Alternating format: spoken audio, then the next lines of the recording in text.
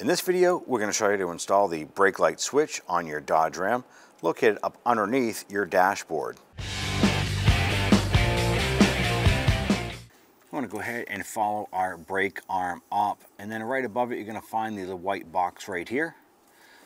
We're going to reach up and grab this unit, and we're going to twist it and pop the switch right out.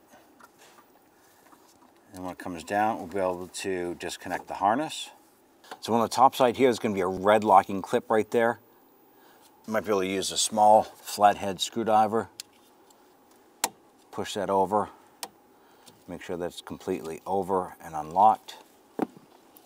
Then on the top side, you're going to press on a little spring clip and pull that harness out. Separate that switch. Good, take that connector,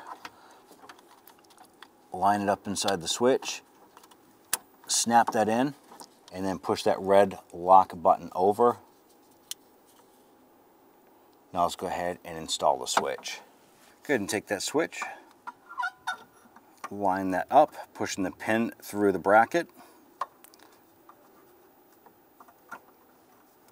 You want to line up the two little ears on that, and then go ahead and rotate it and snap it into position.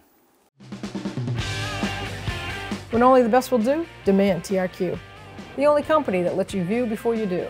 TRQ is committed to offering the highest quality aftermarket auto parts that are engineered for peace of mind. Thanks for using and viewing with TRQ.